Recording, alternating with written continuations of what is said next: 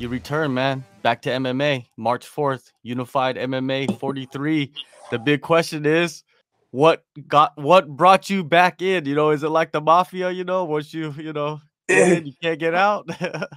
It's always in my blood, man. It's always I'm always ready to fight. I was supposed to fight on the Unified a few years back, and it didn't end up happening.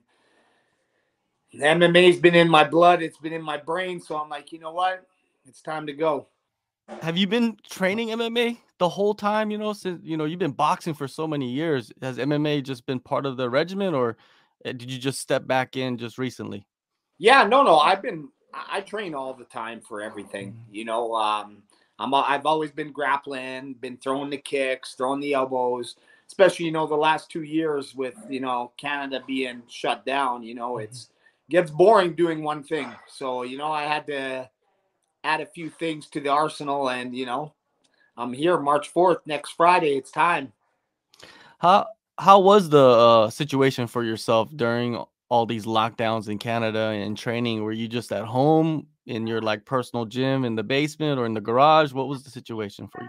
Yeah, at the beginning it was just at home because everything was locked down and whatnot.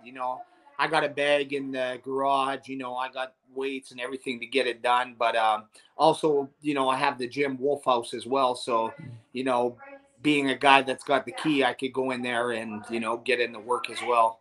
For sure. And when you look at the guy that you got up here coming, you know what I mean, Dawond Pickney, he's a gritty veteran. He has a lot of fights. What are your thoughts on him in the matchup? Yeah, man. He's a seasoned fighter. He's got over 30 fights. He comes to fight, and yeah, he looks like he's got a decent stand-up game, decent wrestling, decent jiu-jitsu. So I'm pretty sure he's good all around. Um, Man, I'm just looking to get back in there and bring those fireworks like I used to. Yeah, yeah. And when you think about it, you get to put on the small gloves again, which it makes a These huge boxers don't difference. understand. They don't understand. That's the one thing is. For Dawond, he's gonna get a little bit of the 6 robberies that I got robbed overseas, so Mhm. he's gonna get a little bit of that, little bit of that enticement on him from me being robbed 6 times. These boxers don't understand, with the small gloves, elbows, knees, kicks. I'm very dangerous. When you see guys, like wanting to transition over to boxing and almost thinking that it's easy, right? Like some guys in MMA think it's kind of easy. Explain to them how difficult that is, man, to be a MMA fighter and then transitioning over to boxing, just pure boxing. Yeah, boxing's totally different game. It's like playing golf and playing hockey. Mhm. Um, especially the guys I've been fighting. I've been fighting former world champions, Yeah. ranked guys in the world, and they're not just coming from 21 and 2 professional background. They're coming from 250, 300 amateur fights. So they have the experience on me. The biggest thing with me is when I come to the boxing game is I bring the fight. I like to fight, and I'm used to getting hit with the 4-ounce gloves. Now you give me 10-ounce gloves, it feels like pillows. For real, that's a great explanation of what it probably feels like. I don't know, I didn't box, so I have no idea. I've been hit, you know what I mean. Well, so I Yeah. know how it feels to get hit, but you know, well, with your experience over the years in boxing and training boxing, how will that help you in your return to MMA? You believe? Man, I was already dangerous on the stand up, without the hands that I have now. Um, I just think it brings my game up to a whole nother level now because now I got some world class hands. Um, and I'm a fighter. I fight, whether it's boxing, whether it's wrestling, MMA, you name it. If it's a fight, this is what I do. I fight. When people ask me, "Oh, so are you a boxer?" And I say, "No, man, I'm a fighter. Mhm. I'm a fighter. I'm not a boxer. I'm not a Muay Thai practitioner. I'm not a jiu-jitsu guy. I'm just plain straight up. I'm your fighter. Ring, cage, street. If it makes dollars, it makes sense. Did you ever think about going over to the bare knuckle stuff? Yeah, you know, it's that's on my bucket list. Mhm. That'll be when I'm retired from everything, because I know my hands are going to be hurting after I'm done. Yeah. But Yeah, it no is on doubt, the man. bucket list, that's for Yeah. sure. I want to try to get in that triad, Oh, yeah. You're right. small That's gloves boxing with a little bit of wrestling and clinch. You know, mhm. I'll put anybody away in that sport, especially with that triangle ring. They can't run. There's so many opportunities now, man, for, like you said, a fighter, a guy that will step in there, cage, ring, whatever, and compete. And it's something that when you look at someone like yourself, it's just like a gold mine out there, man, of just competition. Yeah, you know, that's the thing, is this fighting has become so popular now that they're bringing all types of stuff, good stuff, crazy stuff. I Mhm. swear, um, last week I just saw a fight that they actually had the weekend before I fought my last fight in Poland, and it was a grandson and his grandfather fighting a girl in MMA. Oh, yeah, I did see Two that. against one. I don't know if you Yeah. saw it, but the Yeah. grandfather was like 80 something years old. Didn't he have a bunch of face tats too or He something? did. This guy was tatted up like, yeah, it was crazy. It was crazy. Yeah, there is a market. What do you think of the slap boxing? That's becoming huge in Europe too. And that the crazy thing too about that is a guy died in Poland the weekend before I fought my fight from slap boxing. No, I didn't even hear about that. What? Yeah, man. Like, it's this. You know what? I swear, COVID brought it up. Like, so many people got so many ideas and just put them down on paper, put some money, and I swear it was this last 2 years of some crazy stuff has been happening in the fight game Yeah, you're right. And have you seen the phone booth fighting? in Russia. Yeah. Yes. It's Ah, all Russia. Russia I'm be telling you, hey, Russia loves trendsetters. fighting, man, and I love Yeah. Russia. Russia loves fights. That's one thing about that country is they're there. They want to see fight. And also you've been around the world, man, and visited countries competing in combat sports. How has that changed you as a person? You know what I mean? Just being able to be around so many different types of people and nationalities.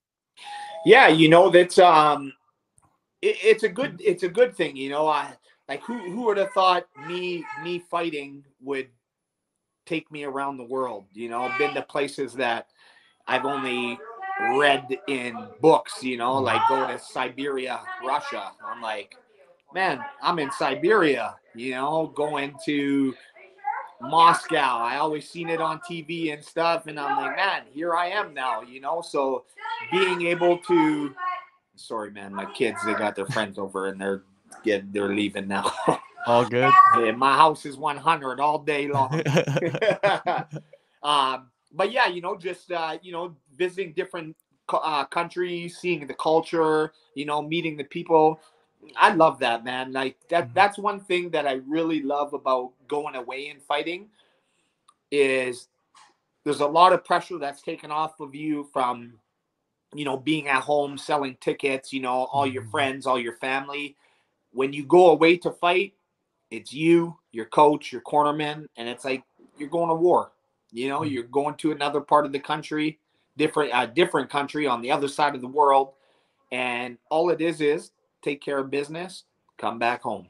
Yeah, it's a different, like, it's almost like you're going to you're landing on a different planet when you go to certain countries that are different, completely different from where you're from, right? It almost puts your life in perspective, right, when you go back home.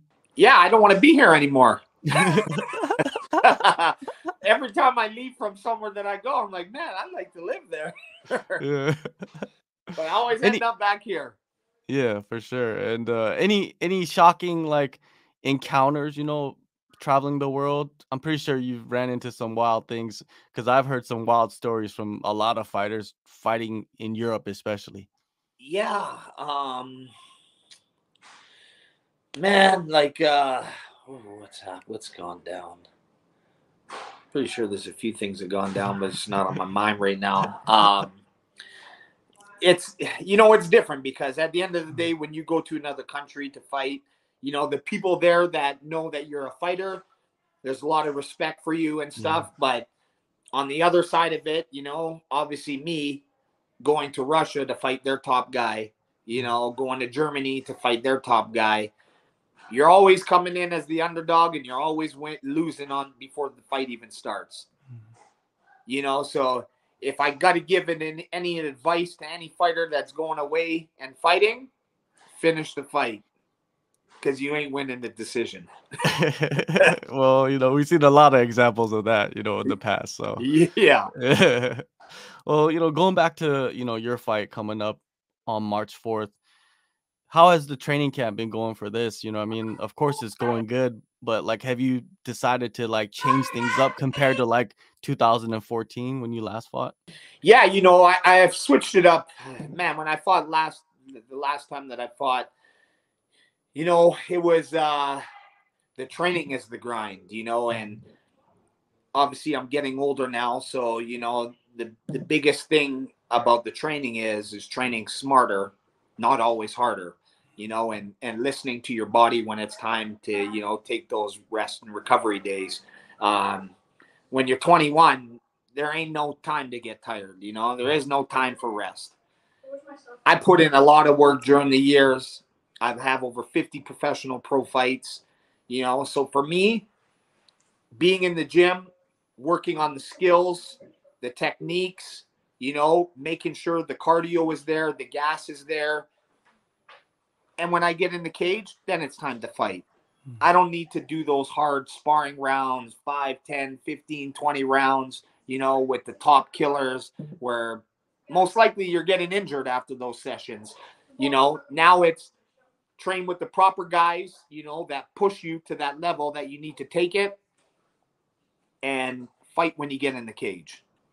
So sparring is something that is not really part of preparation anymore because you've been through the fire so many times. You know what it is. But for young guys, would you recommend them to spar more than like the veterans do? Oh, bro, don't get me wrong. I'm always down to spar. I bring my gear. If I go to a different city, I always have my gear with me. I love to spar. It's just knowing when to stop, right? But yes, 1000%. Young kids getting into the sport, you need those hard sparring days. You need those days in the gym where it mimics a fight. You have to. Because if you've never fought before and you never ever spar in a fight situation, you never know how your body's going to react. You got to always be able to take your body past that threshold to know what your body can take and what it can't. So for the young guys coming up in the game, 100%, you need your hard sparring, but also listen to your body. When you don't think that you should train, listen to your mind, sit at home. And the whole thing with fighting I feel like is one of the most important things is being able to get hit without flinching and being scared and, closing your eyes, like what when did you get over that when you first started training? Yeah, that comes with time. I fought when I was a kid all the time. I wasn't the guy who shied away from the monkey bars. Somebody challenged me. I like to fight. So getting those sparring rounds in will get you used to not turning away from punches. Being able. I tell people all the time, the punch you don't see is the one that's going to put you on your ass. You always need to see what's coming at you, because when you see what's coming at you, you're able to see what's coming. You're able to